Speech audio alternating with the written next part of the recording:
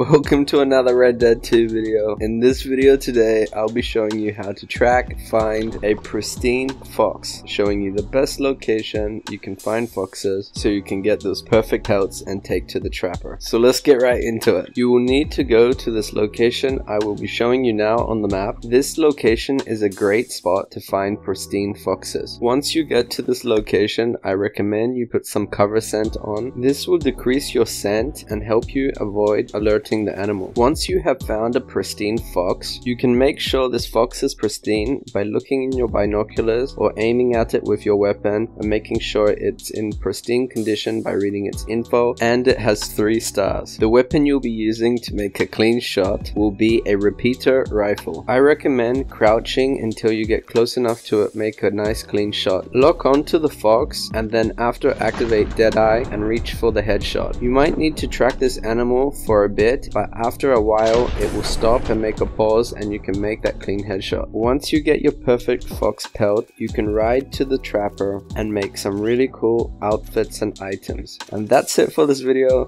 Thank you for watching. Like and subscribe. Comment below on any questions you have. Press that notification bell if you want to stay updated with my new Red Dead 2 videos on guides, tutorials, tricks and tips on how to improve your gaming. Have a good day. Bye.